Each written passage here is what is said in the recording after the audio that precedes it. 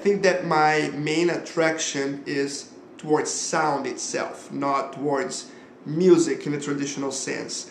So I'm very attentive to sound, you know, any sound. When I'm writing for flute, for instance, I don't really think flute only as this detached object. I think of flutist and really the relationship between the performer and the instrument itself. And because of performance practices, people actually learn how to play their instruments in a very specific way. And what happens as a result is that you end up discharging some of the natural sounds of the instrument.